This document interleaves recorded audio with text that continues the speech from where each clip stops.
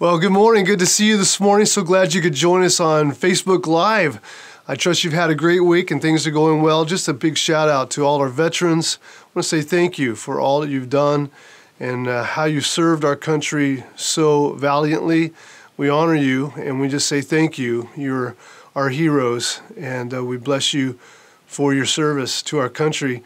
Also, just a reminder of the Operation Christmas Child. You can actually, if you want to be a part of that, as we're getting ready to close that down in the next couple of weeks, send a gift to a child in another part of the world. What a great way, right, to be a blessing to somebody else in need. And you can go to the website, even their Operation Christmas Child, and even fill out a box there on the website. So great way to give into the world. Well, hey, listen, I just want to jump into our message today. We're going to start a little series called Good News for a World in Crisis. I think it'd be a great thing to talk about. I want to, before we even go any further, I got to ask you a question. Have you ever maybe taken something for granted that you really didn't know that you had taken for granted before? Maybe a relationship. You really didn't know how much you valued the relationship until, unfortunately, you blew it and lost the relationship and never was the same again. Perhaps it was a job you had, right? You know, you had a great job, but some things happened. You got crossways with another employee, the boss, and you checked out, went somewhere else, and 2 or 3 months later, you'd give anything to have that job back. Or maybe another situation. Maybe it was a house you lived in, right? You know, and some neighbors moved in, and you didn't like them, and you just said, man, we got to get out of here. And you moved away, and got another house, and oh my goodness, now you wish you lived back in that house. Sometimes we make decisions, don't we, just really randomly, quickly, and don't even think about the ramifications of that, and we don't really value some things that we probably should have valued all along. I want to tell you a story. It's a true story, actually. I shared it a few years ago, but it's one of my favorite stories. Has become one since I heard it. And it's really about a man who owned a farm in South Africa parts, and he had heard stories of people that have found gold all throughout different parts of the world and other minerals and diamonds and things like that. And so, man, he just was really intrigued by that and got really tired of his farm and just being a farmer and just was allured by the idea that, you know, if he could just, you know, if he could just mine some things, that he could become a multimillionaire and discover gold, discover diamonds, things like that. And so he sold his farm and went on a journey to find diamonds and to find gold and to mine these out and become a multimillionaire. Well, he traveled throughout the world, actually, on his journey. Finally, he ends up in Europe, and he has exhausted all of his money. He's out of money. He has no resources, nothing left. And he has not found any gold, any diamonds, nothing anywhere. And he's so depressed that he literally jumps off a bridge and kills himself. Sad story. Meanwhile, the man who had bought his farm and was farming his old farmstead, was just, you know, going about business, doing what farmers do, and had a friend come over from town and was visiting with him. And so the farmer had gone into the kitchen to make his friend some tea because that was the custom. And so he was making his friend some tea. His friend was out in the living room and just kind of looking around the living room, the farmer's living room, as people do when they're sitting there waiting. And he noticed some things up on his mantle. He went up and walked over to the mantle of the fireplace and saw a beautiful, beautiful rock. And he goes, "Hey, where'd you get this?" And the farmer making the tea stuck his head in the living room and goes, "Oh, yeah, I found that down the stream, down behind the house here. Just crossing the little stream and caught my eye, and I thought it was pretty cool, so I just set it up there on the mantle." The man knew a little bit about gems, and he said, "Would you mind if I took this to a jewelry friend of mine And just kind of, I think this is an interesting piece of rock here that you got. He goes, yeah, whatever. So he packed it up and took it to his friend, only to find out that that was one of the largest diamonds anyone's ever found in the earth. And little did this farmer know that he literally was sitting on top of a diamond minefield. The whole ground was filled with diamonds. Diamonds, so many, they were literally floating to the top of the ground. And the sad story is that the man who originally owned the land, looking to make his millions by mining out gold and diamonds in the ground throughout the world, was sitting on the very ground that he was looking for. Isn't it something in our life? Sometimes we value something, but we don't value it here. We don't value it in our own life. We don't value it with our friend. We don't value it in the relationship with our community or neighbors or our job. And we lose the very thing that we really should have valued. I want to talk about that for just a second, because if we do not value some specific things in our life, it can really hurt us in the long run. Or if we do value it, it can really bless us as well.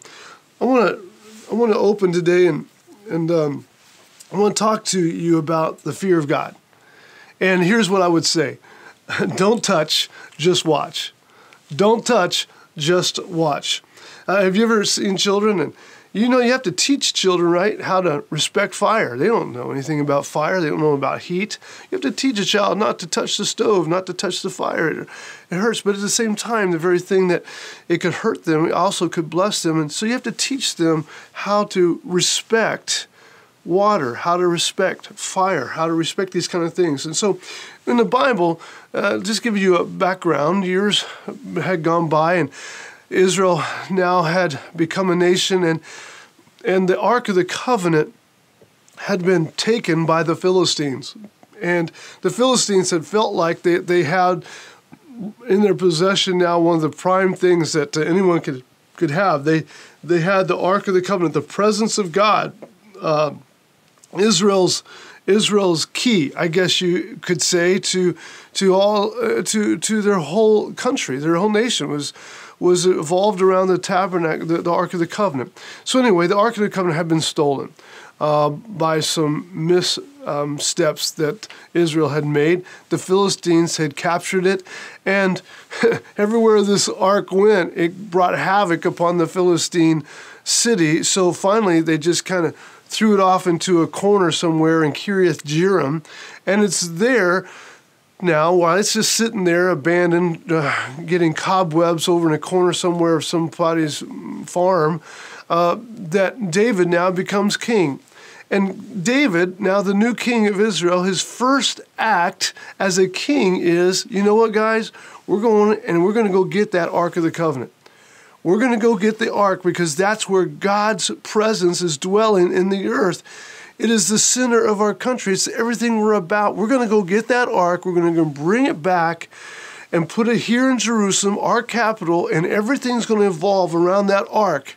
We're going to build a tent and then eventually perhaps a temple, and we're going to really allow God's presence to be elevated in our country. We have lost God in our country. And so that's what they decided to do. First act out of the chute. And so they went out, got that Ark, and they had people from all across the country coming, and they had a crowd of people, and they're coming down the road. They got the Ark of the Covenant. They're celebrating, they're partying, they're having a great time. Life is good. Oh, life is good. Can't wait to get to Jerusalem. They get to a place not too far away from Jerusalem, and the oxen that was pulling the cart, which the Ark of the Covenant was on, the oxen stumbled. The oxen stumbled, the cart shifted a little bit, and the Ark began to kind of sway, wobble. In the process of that, a guy by the name of, his name was Uzzah. Uzzah just nonchalantly reached his hand out to stabilize the Ark, And when he did, everything changed. He reached out his arm to stabilize the ark. The ark, as soon as he touched it, it was like 500 volts of lightning struck him, and he immediately was dead. He just fell to the ground dead. I mean, can you imagine? Everyone's having a party, having a great time. Woo, life is good. And then they look back at the ark, a man stabilizes the ark, and he falls dead. And suddenly people are gasping, what just happened? Women are screaming. Somebody perhaps jumps down and tries to give him CPR. The music stops. David's standing there in total disbelief, the king. And David says, you know, enough is enough. Everyone go home. Suddenly, this party has just ended, tragically, and a man lies there dead. And David didn't know what to think. He was actually angry at God. He doesn't understand how this could have happened. He doesn't know what to do, so he looks over and he sees a house over there, and he says to his guys, go put this ark over there in that guy's house, and let's go figure out what this is all about, and we'll come back and get it later. So they're like, okay. So they take the ark over to this guy's house, who happens, his name was Obed-Edom. And Obed-Edom, if you can imagine, I can see how that whole thing played out. He hears a knock on the door. He goes to the door. Some guys standing there, some officials. They said, hey, look, we're with King David. We're his representatives. I'm his assistant. We got an ark here. The Ark of the Covenant, the presence of God is here, and we need to put it right here in your house. Can we put it in your house? Well, why you want to put the Ark of the Covenant here? Well, because it just killed somebody, you know. So can we just put it in your house? Well, I guess if I have to, just put it there in the dining room. So they haul this Ark of the Covenant, the presence of God in the earth, and put it in his house. And I can imagine the conversation Obed-Edom's having with his children and his wife. His wife comes in, what in the world is that? The Ark of the Covenant? The children, what is that? Don't touch it. Don't you ever touch that thing. I mean, what in the world is going on in this with it? What is this? And so I can imagine him just kind of sitting there during the day, just, you know, eating his soup and looking over into the dining room and looking at that thing. And I can imagine all the kind of thoughts he was having about that piece of furniture that was now added to his house. And then things begin to happen in his life. The Bible tells us that the favor of God began to be poured out upon this man. I don't know exactly how that looked like, but it would look something perhaps like his daughter comes home from school and says, Dad, look, I got all straight A's. She never made an A in her life. He goes, what? Really? And he looks over there into the living room, the dining room, sees that ark.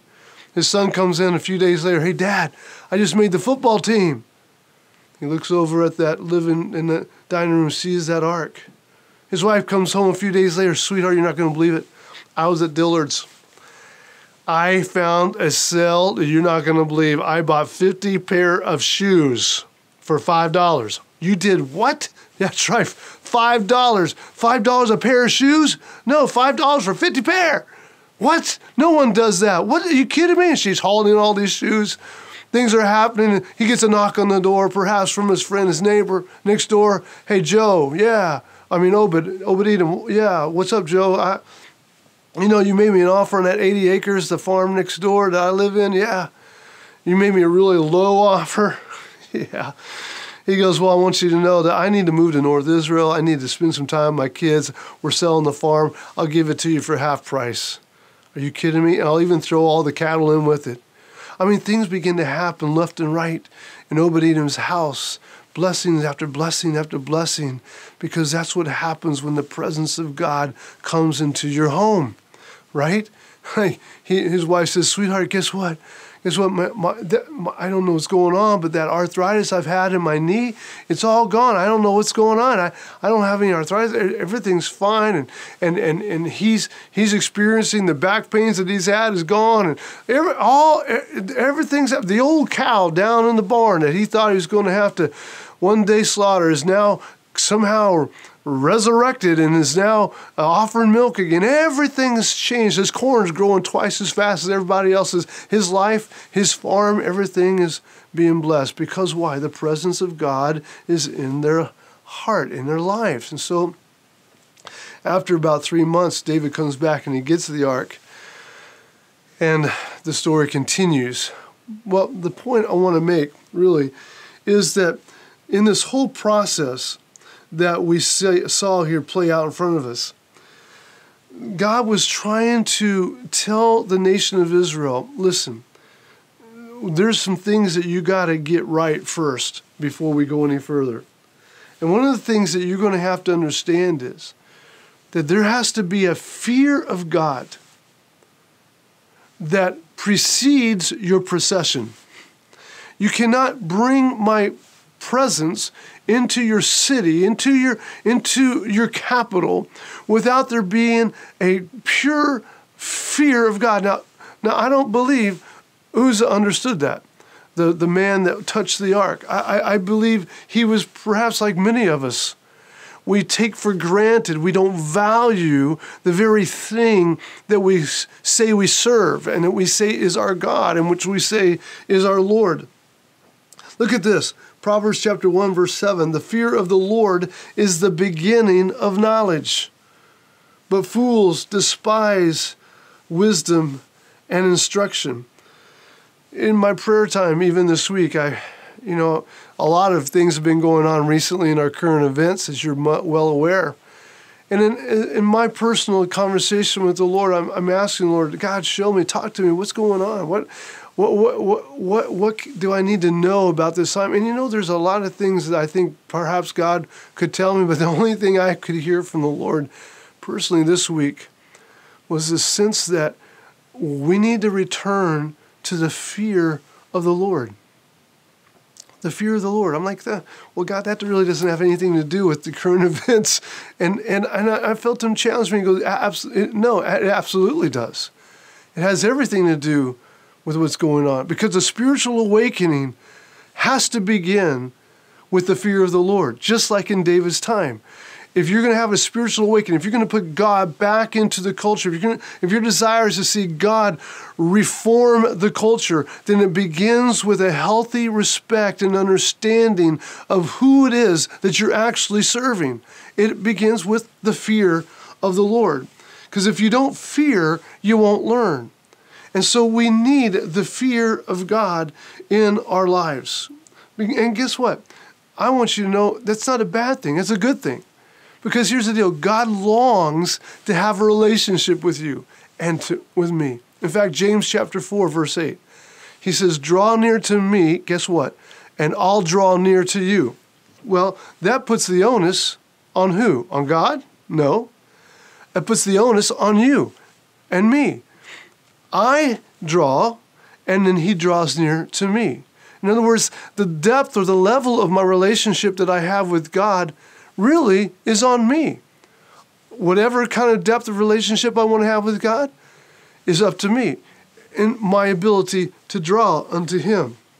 And he longs to have a relationship with you. In fact, James 4:5 says that he jealously longs for the Spirit that he has caused to dwell in us. Psalms 139, I have to read this portion of Scripture. You search me, O Lord, and you know me. You know when I sit, when I rise, you perceive my thoughts from afar. You discern my going out, my lying down. You're familiar with my ways.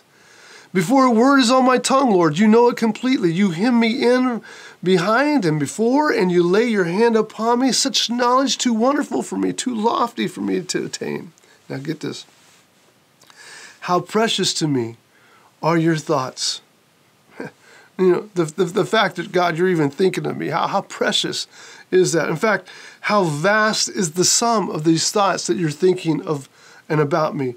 Were I to account these, were I to somehow be able to count these thoughts that you're having towards me, they would outnumber the grains of sand in the earth. What?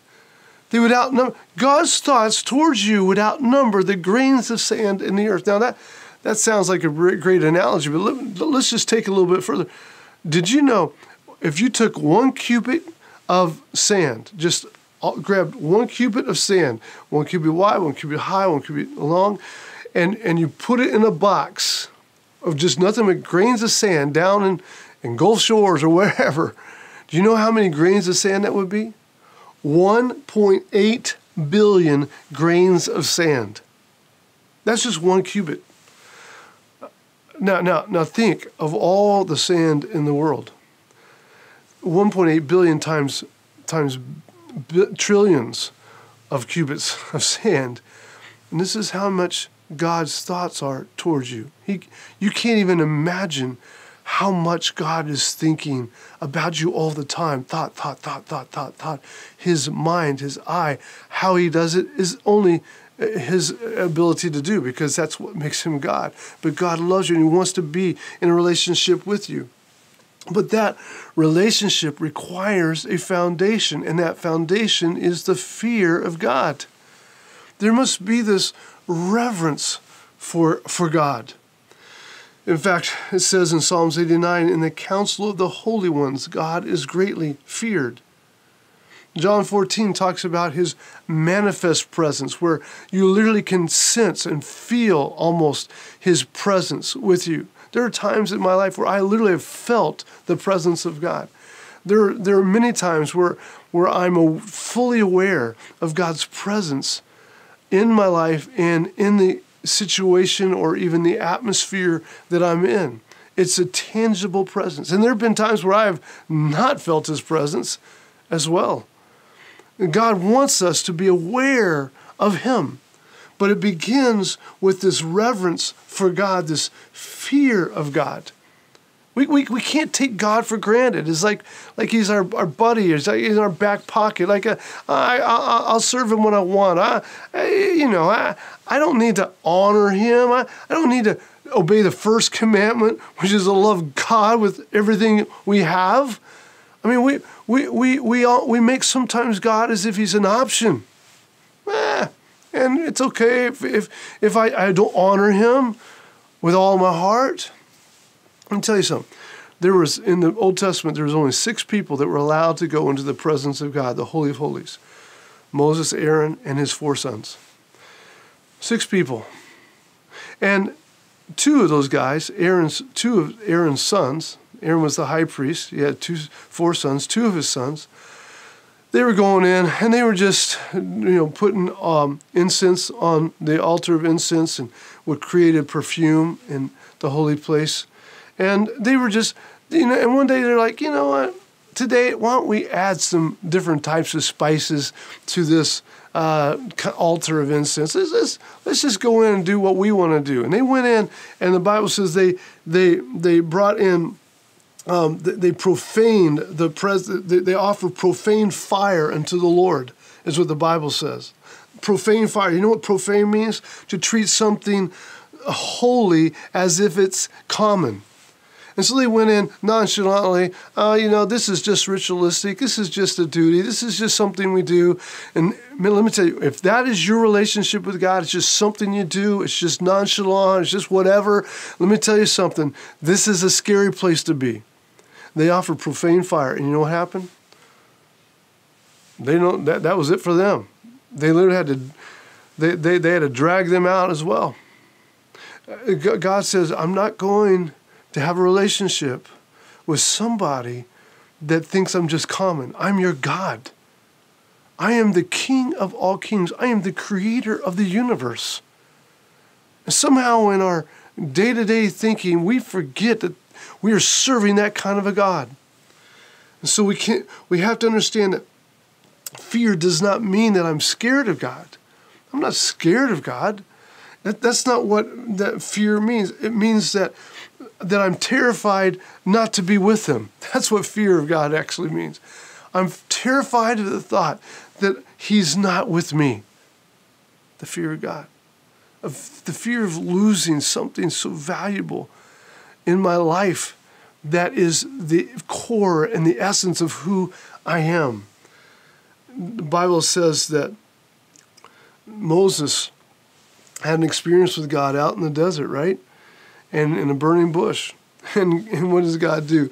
God says, now I want you to go back to Egypt. I want you to pull those people out of bondage. And I want you to bring them back to this very place where you've met me so they can meet me as well. So Moses is like, yeah. So he brings them out. It doesn't take them to the promised land first. He takes them to the desert first because you got to know the promiser before you know the promised land. And so he brings them to the point where he had met God and experienced God. And now they come to Mount Sinai and the mountain's on fire and there's thunder, there's lightning, all this stuff's going on. And Moses is like, hey, come on, we get to experience God. And people are like, we don't want to have nothing to do with God.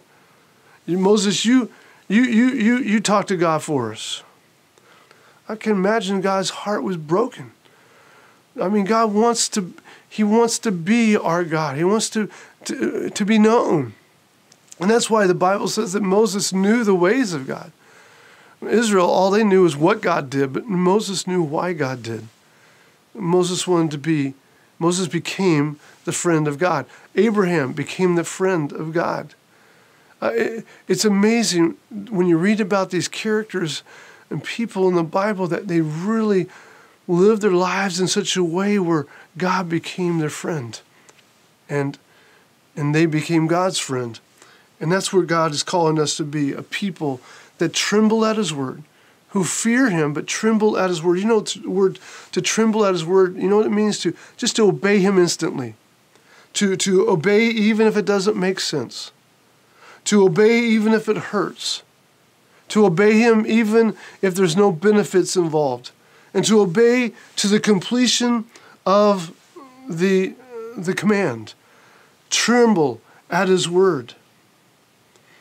Genesis 22:12 talks about this kind of faith that Abraham had. Go kill your son, your only son Isaac. Early the next morning, quickly he gets up, he trembles at his word, he obeys God. He goes and he does that. And as he's putting a knife up to kill his son, God says, stop. I'm changing my mind. Because why? Because now I know what? You fear me. And that's when the nation of Israel started. When God realized he had a man who feared him, who would obey him instantly, even to the completion of the command. Do you obey the Lord that way? And do you fear God like that today? I really believe God wants to ask that question to you, as he is asking to me, as he's asking even to our nation. Will you fear me? Do you fear my presence in such a way that you're not terrified of me, but you can't bear the thought of not being with me? The fear of the Lord is the beginning of all wisdom. Listen, you can't even begin to figure out what's going on around here right now if you don't have the fear of God. Wisdom comes from the Lord, but it starts with the fear. I believe today what the Lord wants us to understand is that we cannot be nonchalant about our relationship with him. We can't be an Uzzah that just nonchalantly stretches our hand out and tries to stabilize God as if we have some ability to make God do what we want to do. We can't be like Aaron's sons who go in nonchalantly into God's presence and just offer whatever kind of incense we want to offer. We are serving a powerful God. We are serving a God who causes kings to come and kings to descend. He is a God that creates breath in our lungs, keeps the sun in its place, keeps the earth on its axis. We're serving an incredible God. And God desires us to know him. And it begins with fear. The fear of the Lord, the reverence for him. Today, my challenge is for you and for me as well. Will we fear him afresh? Perhaps you've never accepted Christ in your life. Can I tell you that it begins in humility by you bowing your heart to him, bowing your life and saying, God, come into my heart, come into my life. Forgive me my sins and be the Lord of my life. For everyone here this morning that's watching, I want to just pray with you. And I'd just like for you to bow your heads with me and close your eyes, and let's just go to the Lord for a moment. Can we do that? Heavenly Father, we come and we bow before you. And in many ways, Lord God, we have not feared you. We have not reverenced you to that degree where we draw near unto you, where we couldn't bear the thought of not having you in our life. We've not valued you like the farmer didn't value his own farm full of diamonds. And Father, we understand today that if we're going to move forward as a person, as a family, as a church, and as a country, it begins with the fear of God. The foundation is the fear of God. This amazing master that you are, that we get to love and know and serve. Father, forgive us for being profane with you. Forgive us for treating you nonchalantly, for treating your word nonchalantly, treating your presence nonchalantly, not even hungering for you many times. Father, we humble ourselves.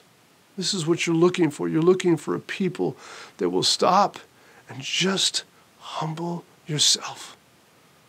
And we humble ourselves before you because, Lord, we need you. Bless our country. Bless our family. Bless our church. Bless our community. And we give you all the thanks, Father. In Jesus' name, amen. Amen. God bless you. So glad to have you with us this morning. Have a great day. Have a great week. And have a wonderful, wonderful time in your walk of fear with the Lord. God bless.